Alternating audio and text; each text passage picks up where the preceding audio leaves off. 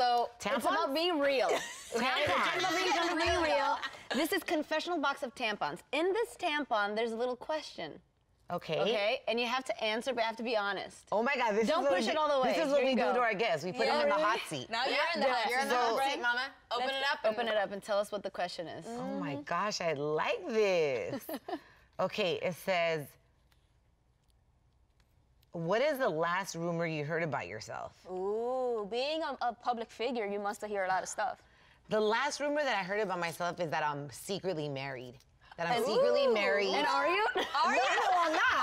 I've never been married. Okay.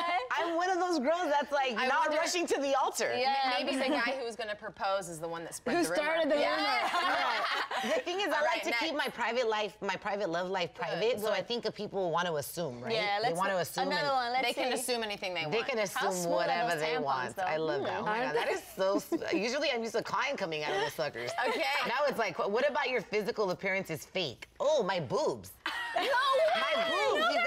Yeah, I got my boobs done 9 years ago, and I've always been very open about the topic of plastic surgery and how I'm not against women that want to enhance their body, because if that's what's going to make you feel good, then get it, girl. Do it. Feel good. So my boobs are a double D, and they're real fake, and they're really beautiful.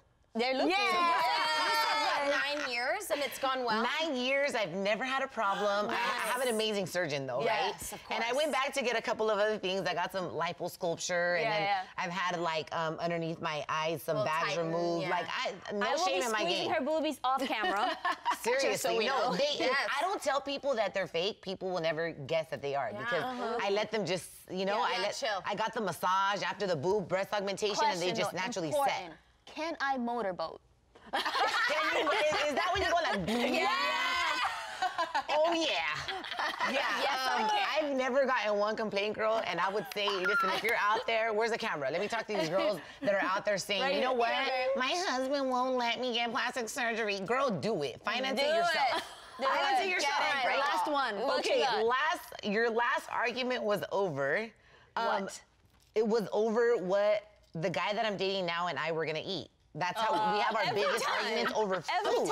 Over food. Are you vegetarian? I'm not vegetarian, but sometimes. Is he picky? No, neither of us are, but we're cravers. Yeah. Right? And I'm the most undecisive person when it comes to my food. Yep. But I'm getting better, I hope. All right. Thank you for participating in Confessional Box of Tampons.